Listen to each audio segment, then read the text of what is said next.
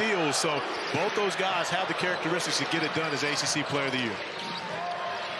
Beekman trying to penetrate and pop, and hits the first bucket of the afternoon. Virginia has a very difficult time coming back on anybody when they get down by significant numbers. Ingram lost it. A sprawling attempt by Murray to keep it alive, and will.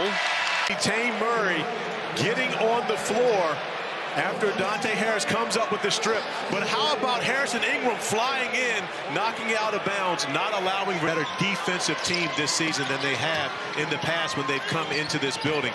That is their advantage. Beekman with the give and an emphatic slam by Buchanan. Job once again getting into the painted area, drawing the shot blocker, and Washington dumping it off his Blake.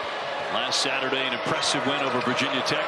Got 25 and 12 from Baycott, 17 rebounds from Ingram, and there's the rejection high out of the sky by Groves. The baseline, you see Groves with a huge block, but even as impressive. Downstairs, Washington doubled up.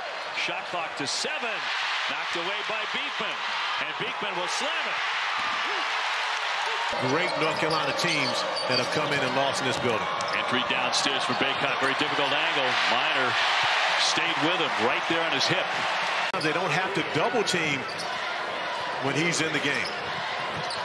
Beekman trying to spin on R.J. Davis, got in close and knocked it down. Area where people have been able to exploit North Carolina as they start a smaller backcourt with R.J. Davis and Elliot Cadeau. Reese has to go right back into the post. Beekman, nifty bounce feed and laid in by Minor. That's the pass of the day. Just a scorer. He does things to help his team win, and he's going to have to continue to do that to get a win here on the road. Missed all 6. Rhodey on target for a three-pointer.